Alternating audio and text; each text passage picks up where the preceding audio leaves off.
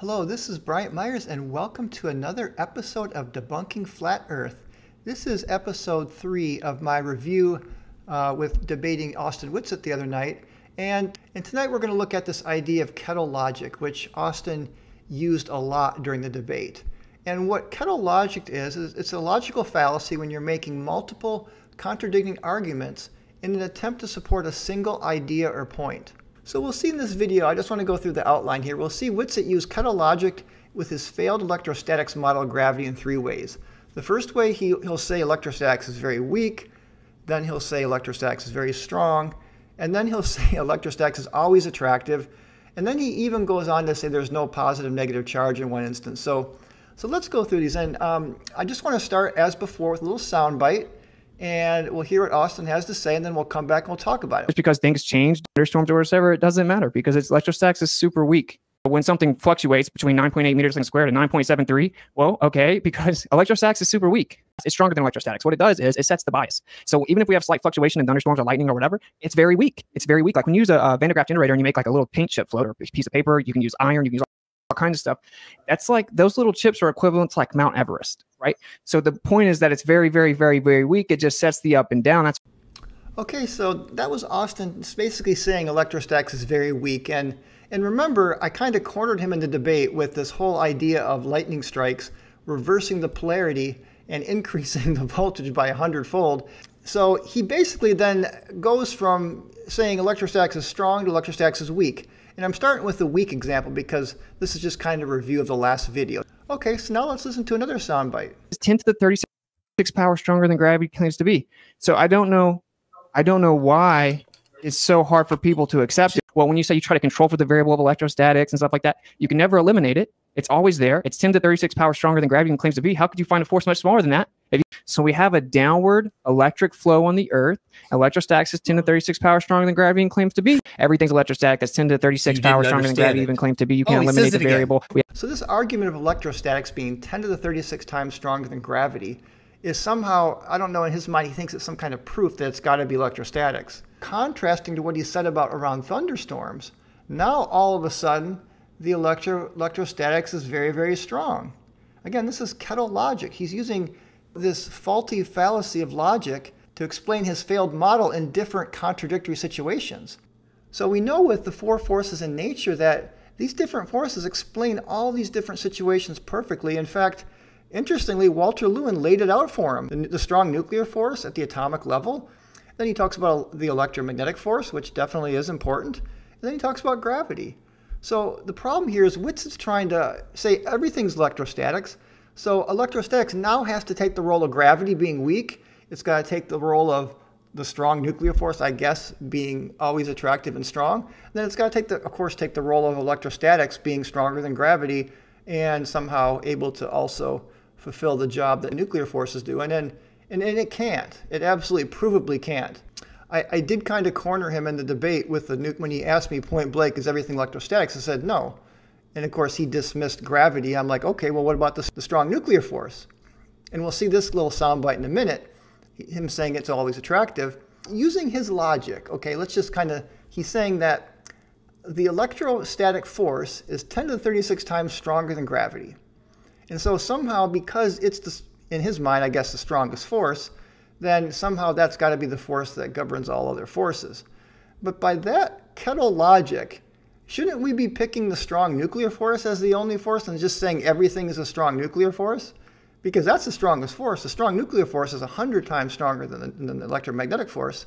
And yes, both of them are going to be, 10 to the 36, 10 to the 39 power stronger than gravity. Here's what he's not getting. And then he kind of came right back at me and said, no, the quarks have charge.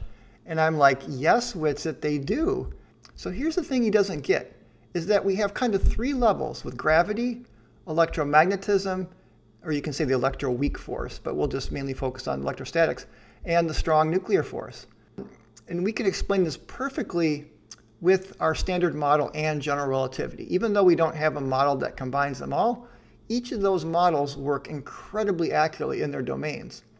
So we basically have mass attracting mass, which is gravity, and mass is always attractive.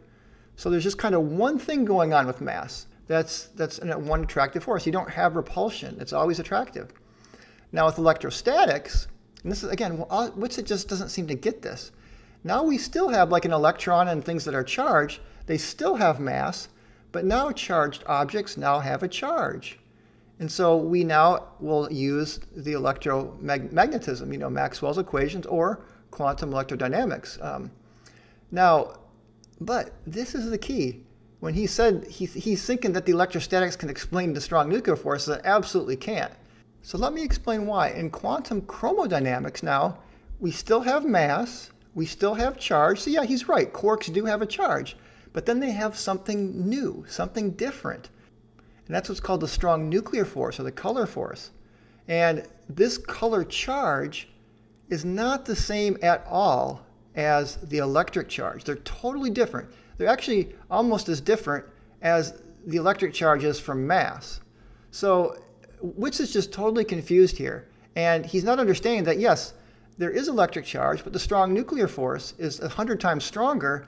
And this allows, like in, you know, quark confinement, when you have a proton, you have two quarks that are plus two-thirds charge, and then one quark that's a minus one-third, and it gives you a net positive +1 charge. But the strong nuclear force is overcoming the positive to positive repulsion of the two-thirds plus charges. And so, again, this is 100 times stronger. This is why we can't, no matter how hard we try in atomic accelerators, we can't seem to separate and split these quarks because the force is just so incredibly strong. Now interestingly, the strong nuclear force kind of seeps out of the protons and neutrons, and it gives rise to what's called just the nuclear force. So now this nuclear force now is working to hold the positive protons in the nucleus, and it gives it its size as well. It's very complex because at very, very short ranges it's repulsive, and within a certain range it's attractive, and then it becomes repulsive again. But the point is that this is a charge independent force here. This is not, electric charge independent force. It's not the same thing as electric charge. Absolutely not. Okay, so this kind of relates to this next soundbite here. So listen into this. The nuclear force is electric? Yeah. Okay, show me evidence for that. Because a citation for that. It does the opposite. It actually holds like charges together. Do you know that? You didn't know that it was electric? It's Do you not. know that like charges repel? Do you know that? Yeah, but incoherent charges always attract. Incoherent electrostatic acceleration is always attractive. You have to have polarization to get repulsion. So now we started with him saying electric charge is very, very, very, very weak. He used 4 varies even in one sense. So he's saying it's very, very, very, very weak around thunderstorms. It's 10 to the 36 times stronger than gravity, when, of course, that suits him to say that it's like Walter Lewin says, it's got to dominate gravity. But now, when we get to the contradiction of how in the nucleus we have positive charges that are being held together when they should be repelling, now all of a sudden, electrostatics is always attractive. Wow, how convenient. I mean, this is Kettle Logic at its finest. I mean, this is literally, in the debate, if you looked up the word Kettle Logic or this logical fallacy in the dictionary, you know, what Witsit did during this debate is literally the definition of Kettle Logic. It's just a perfect case study. Okay, so I got another good one here. Now, I don't know why it is that, you know, Bob at Globebusters, Witsit, you know, some of these other flat earth, quote unquote, scientists, they think that electromagnetism can create levitation. So we're going to hear in this next soundbite, Witsit talk about bumblebees and how pollen is levitating up to them. It's not levitation, Witsit, it's the electrostatic force.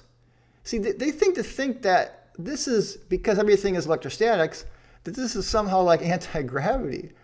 And again, like I said in the last video, they just don't seem to know how to make a free body diagram. So yes, the pollen is attracted to the bee and it does go up. It looks like it's defying gravity, but that's just the electrostatic force.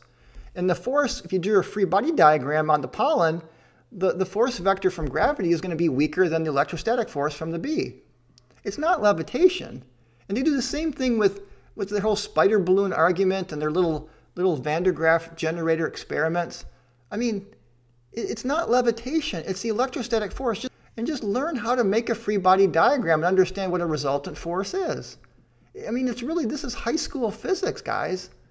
When I say guys, I mean Austin, Witsit, Globebusters, all, Dearth, all the people that are using these little science kind of high school science fair, and they're not even science fair worthy for high school, really. And they just think that this is proof of their model. That's why I'm kind of bringing this up right now. That somehow them doing these little experiments with electrostatics is somehow proving that everything is electrostatics.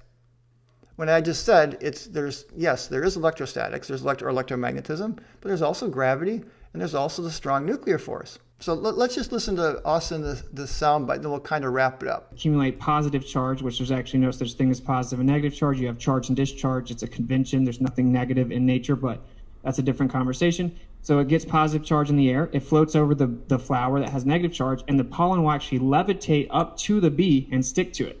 He said there's no such thing as positive and negative charge, but then he says that there's positive charge in the pollen, then it will levitate up to the bee. Wait a minute, if there's no such thing as positive or negative charge, then how can positive charge levitate up to the bee? So just to conclude here, let's just kind of summarize the Kettle Logic that Witsit was using within the debate. When it suited his model, or when he got backed into a corner, electrostatics was weak around lightning strikes because it has to be, otherwise people would levitate up. Electrostatics was 10 to the 36 times stronger than gravity will ever be, or any other force could ever be, when he's saying it's got to dominate and be the only force. Then electrostatics is always attractive to explain the nuclear force, but then electrostatics, somehow there is no positive or negative charge. Everything is electric discharge, and when he's talking about the whole bumblebee thing. And then again, literally, Kettle Logic is used so many times during this debate, especially when we were talking about gravity. And I picked these 4 different sound bites to kind of summarize it. And again, let's just kind of conclude the video here, because this is something that anybody that's on the fence, with the whole flat earth idea, really listen to these people and just look for this Kettle Logic, because I promise you it's everywhere in their explanations, where they'll say one thing in one situation, then they'll contradict themselves in another because their model doesn't work. So thanks for watching. Do like and subscribe to my channel. I have many more videos coming, and I hope you have a great night.